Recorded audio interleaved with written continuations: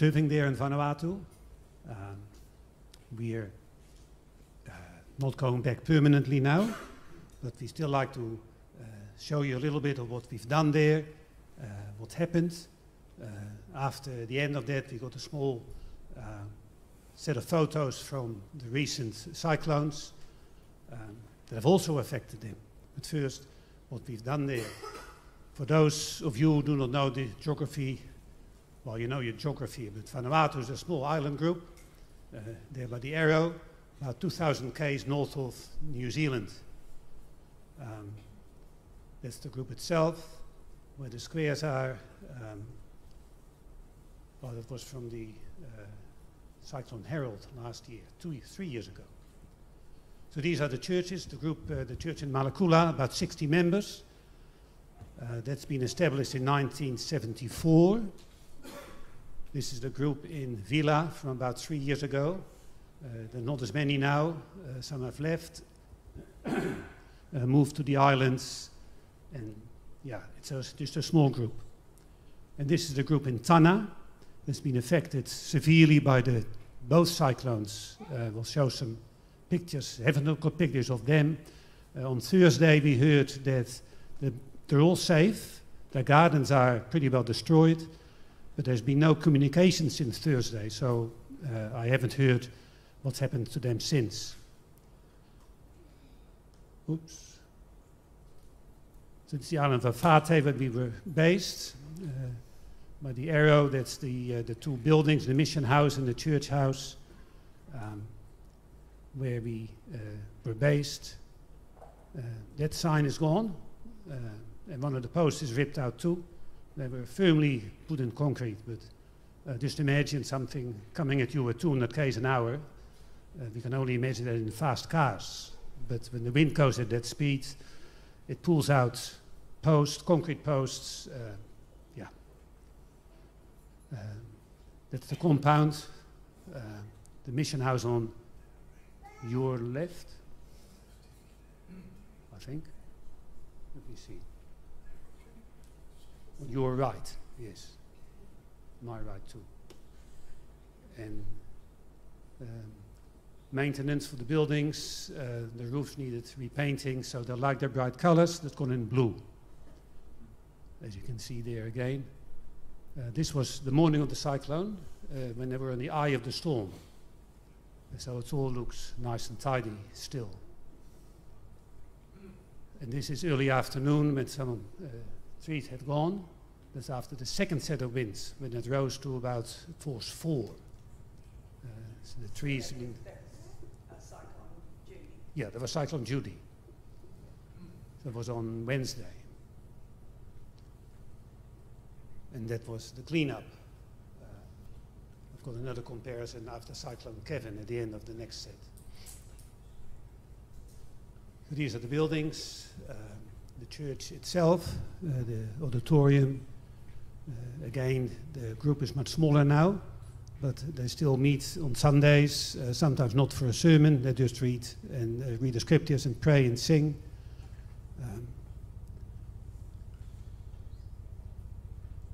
This is the family from Douglas, from, let me see. That's Petra and Sapek. That's the two youngest ones. We asked for a family photo, but with all the cyclone and stuff, that didn't happen. This is our mission house.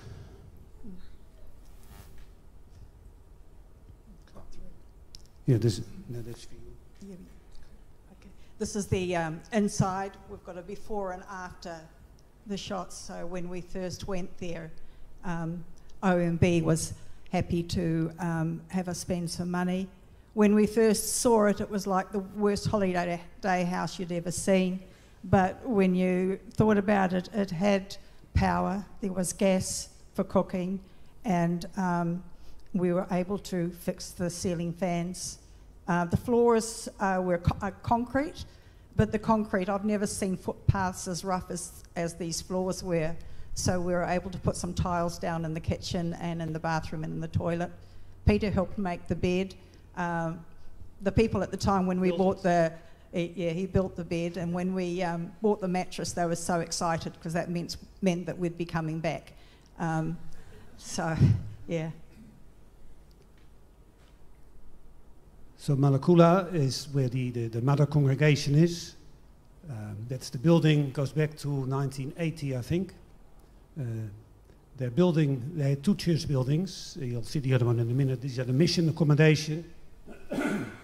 The building on the left is also a Sunday school, but on the right, that's where visiting missionaries come for when they visit for various purposes. You see that the roof is made out of thatch. They've got a special shrub tree that they harvest the leaves from, and there you see how they're making thatch. And this is in Vila, and they just layer them down the roof, and it's pretty waterproof, but it needs maintenance, just as all the thatching in Europe needed maintenance. But it's still a very common roof covering there. And if they got the money, they'll also put wire netting over it, because otherwise the rats will chew through it. Yeah. So here's the inside of the church then, with the congregation. They have flash floods there too. The difference between the left and the right hand is about 2 meters of water. That river now has a power station at the top, so on that island in Malakula they have power once it all gets to all the people. This is the new building. They built it out of concrete blocks, corrugated iron roof, and they still need to install the louver windows in all the gaps. And that's a typical building, typical house there, woven from bamboo with the thatched roofs. So that's on more so the islands. In Vila they'll have more, well, some very basic houses, but otherwise they're, corrugated iron walls and roof, dirt floor, or some of them will have concrete, very basic. This is the island of Tana, congregation, the airport building. Tana because it's got the volcano Yasur, which is always active. They have quite a attractive tourism industry, and the terminal is part of that. The church building in Tana, Cyclone Pam destroyed it in 2015, and it was rebuilt also with the help of some people coming from New Zealand. It's the mission house where we stayed. That's the inside of the mission house. So the house has deteriorated a lot. It was built in the late 90s for a missionary family, but since then, so the kitchen basically has no running water or anything like that. There's a tank outside, so a little gas cooker. The fridge doesn't work, but I put food in there because the place is riddled with rats. So when we came there, we took some rat poison with us, and the first night there was lots of noise of these rats fighting and running all over the place, but as we were there for a week, but as that went along there was less, until the day before we left. Pieter came in and woke me and said, you know, time to get up, and by the way, there's a rat in the shower. I said, dead or alive? No, it's alive, but it's not moving much, because obviously it had some of that poison, but not sufficient. So I kind of, I don't think I want to go into the bathroom until that rat is gone. So he went off and found the other elder, Tom, and his son-in-law, and they came and they had this really big fat stick with them. So the 3 men went into there and talking, and I could see from the bed, I was watching, and they hear this big noise of the bang as the stick went down, and this rat didn't move.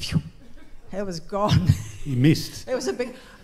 from then on, whenever going to the bathroom, I'd make lots of noise and bang the door and stuff to make sure there was nothing in there when I went. At night time, we would, I'd put food away in the fridge and clean up and be out of there, because otherwise the rats would get at it.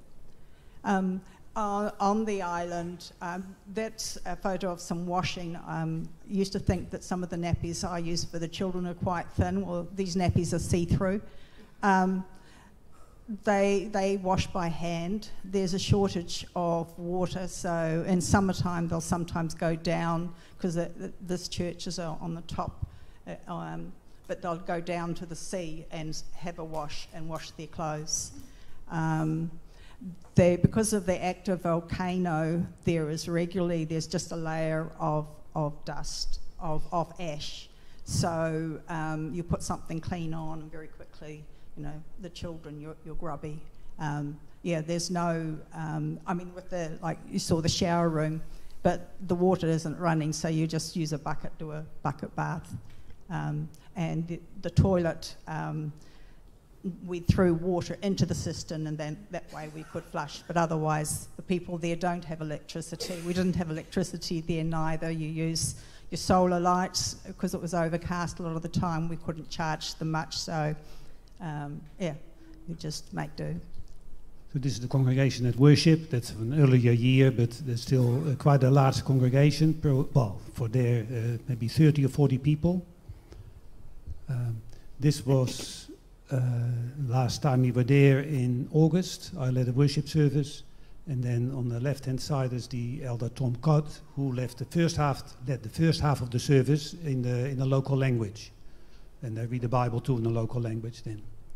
And this is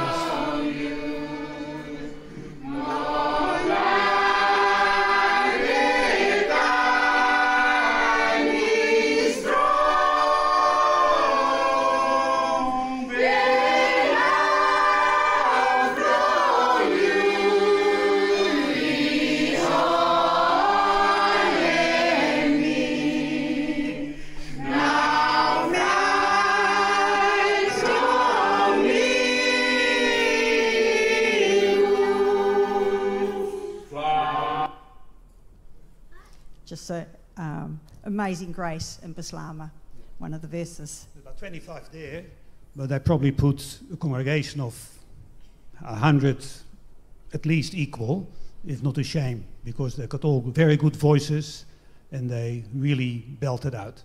It's very nice to sing with them. This was the Bible teaching workshop I did in Tana.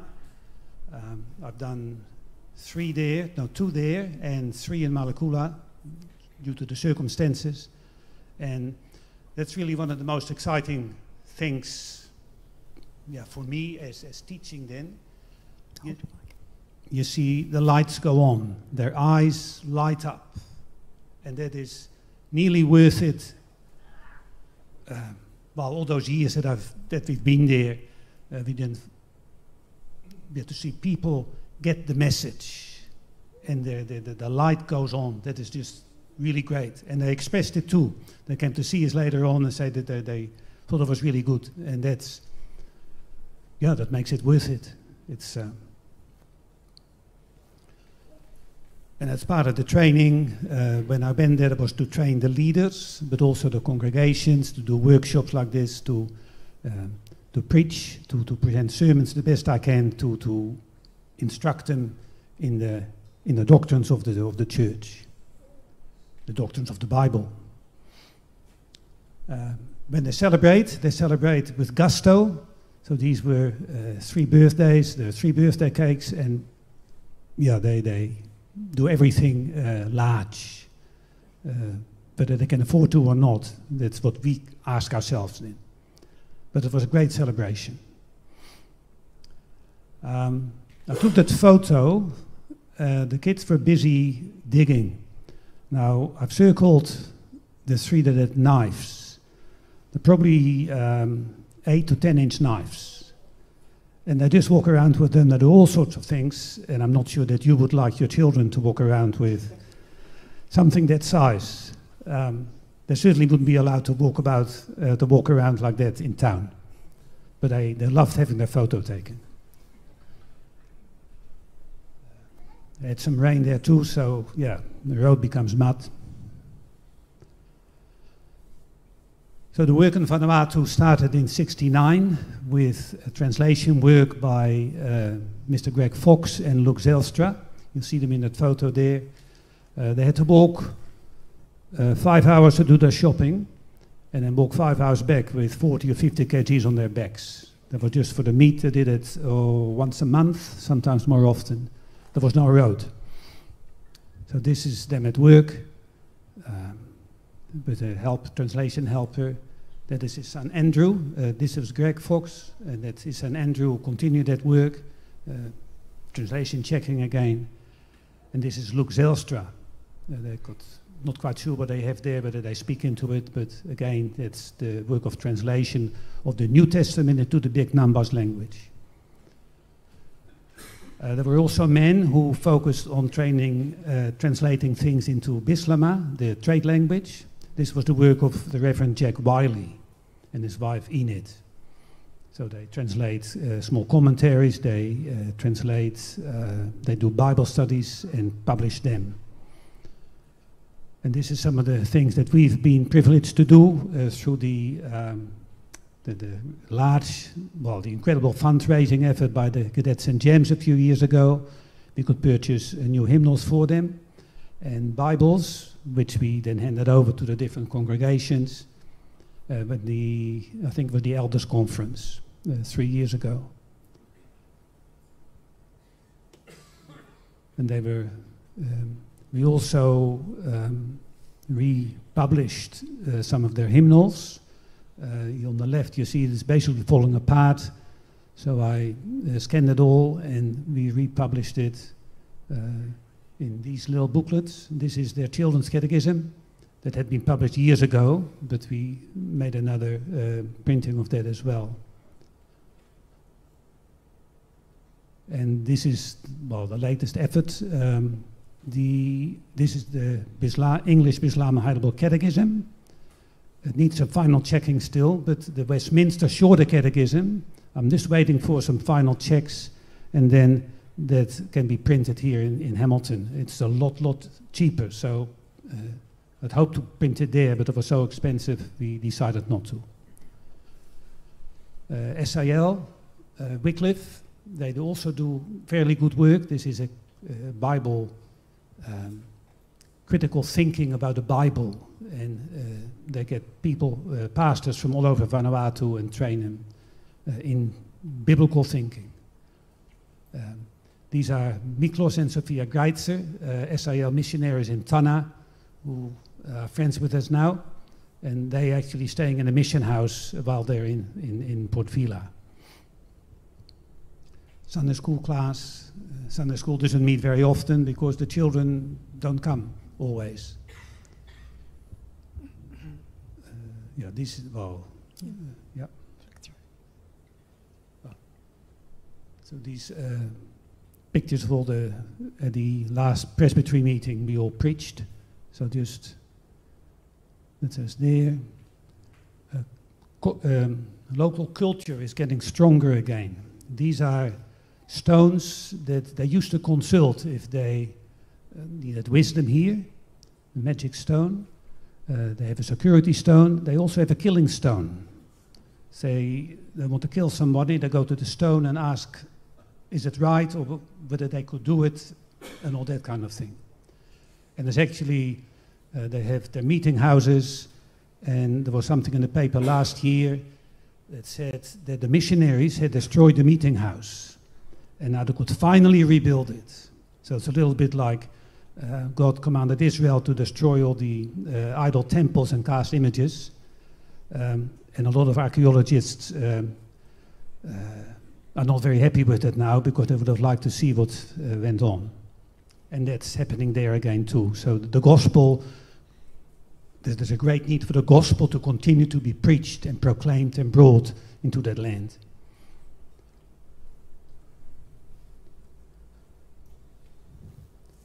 As Presbyterian activities, we had the Elders Conference in 2020, where I took them through workshops on preaching, on worldview, the covenants, grace and redemption, and that was all quite busy.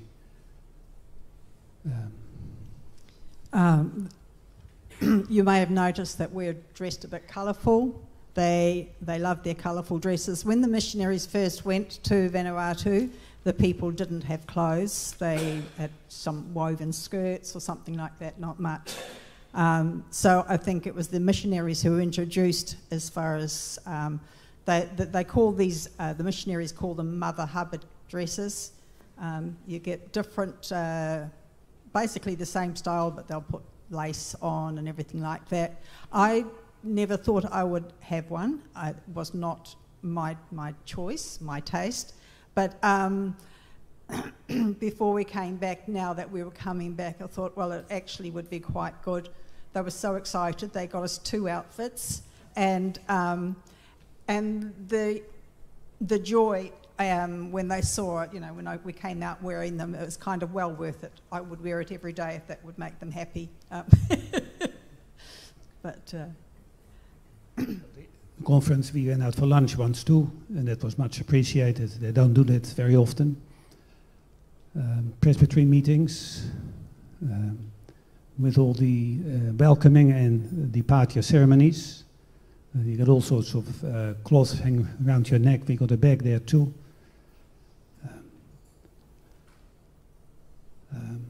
There's a hole at the end of our road.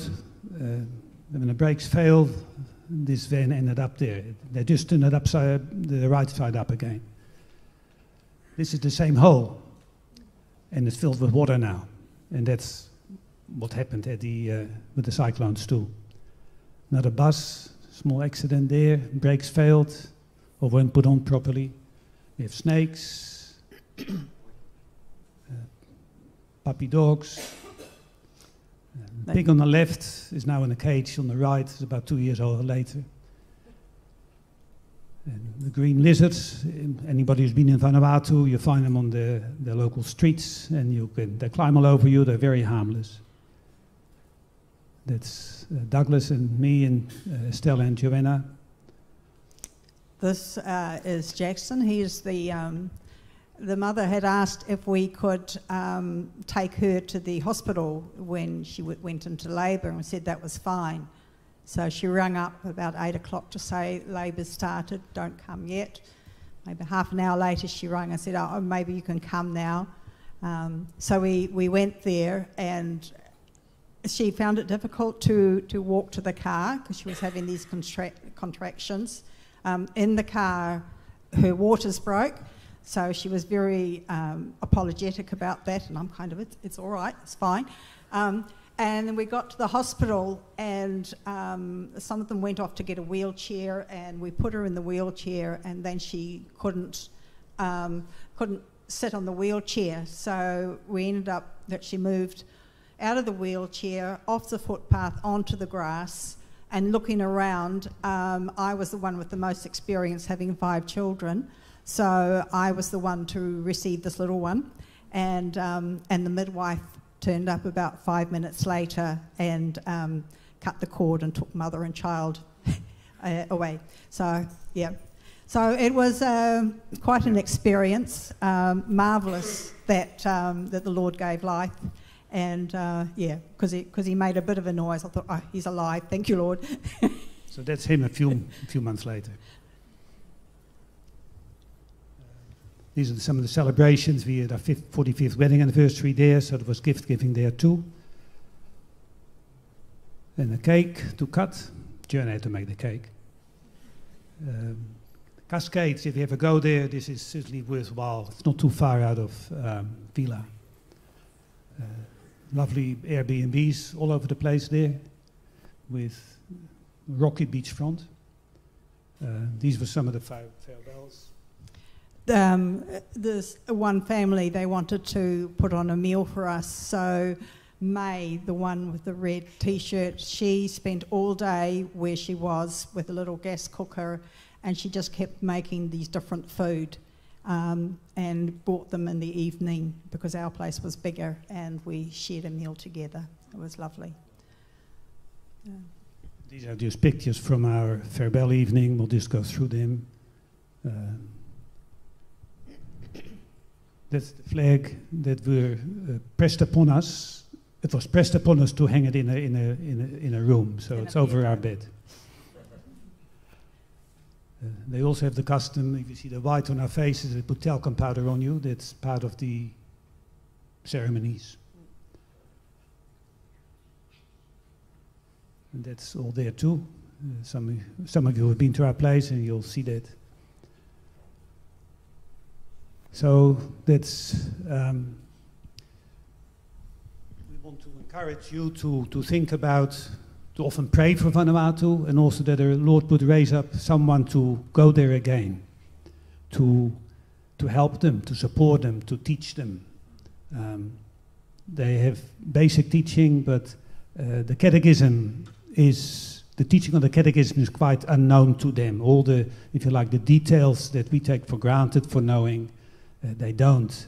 And it's lovely to see them learn. So yes, the closing prayer that our churches will be able to continue to provide personnel as well as other assistance to help the Presbyterian Reformed Church of Vanuatu. Just quickly show you slides from Tana and Vila after the cyclones. I'll just go through them, I won't comment.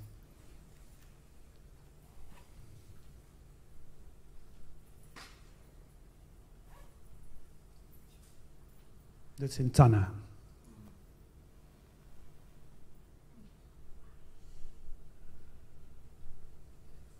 You will have seen some pictures on TV or shorts, short clips.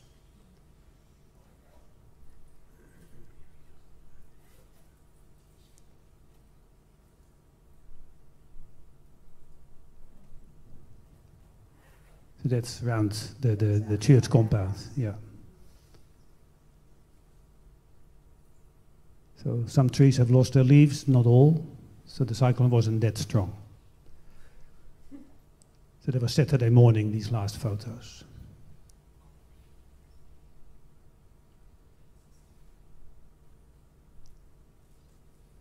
Now this was after Judy, and this was after Cyclone Kevin. Same picture, same scene. There are people from the community sheltered in the church over the time of the cyclone. So they just come with their mattresses, and we've got cyclone shutters, and yeah, they stay in there until the worst of the storm is over, and then they go back to see what they can salvage from their places. Before a cyclone, they'll deconstruct their house, and after the cyclone they build it again. So it's still all there. Because if all your corrugated iron goes, other people will pick it up and rebuild their house with it. And you may have to use other people's corrugated iron if you can find some. Yeah.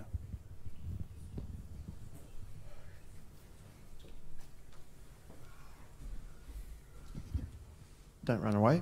Don't run away. We're going to pray for these guys, and thanks very much for showing you. This is the first presentation you've done since you've been back, and we know how it's been coming back. We love having you back in the church community, but we recognise how close Vanuatu is to your hearts, and so we certainly will uphold the church there. So let's pray before we go and have a couple. Father in heaven, we thank you so much for your love for us in Christ Jesus. We thank you that you have blessed Pieter and Joanne's work in Vanuatu, and we do ask that you would continue to bless the church there in Vanuatu. We pray that you would raise up future leaders to serve there and teach there and equip the people there. Father, we pray for them, especially at this time, that you would be with them with the clean-up of the cyclones. We thank you that all the people there in the churches have not, been no deceased, and so we pray that you would guide them as they rebuild their places and as they continue to proclaim the gospel of Jesus. Father, thank you for this time we've had this morning in worship, and also hearing about your church further afield, and we do pray this in Jesus' name. Amen. Enjoy your cuppa.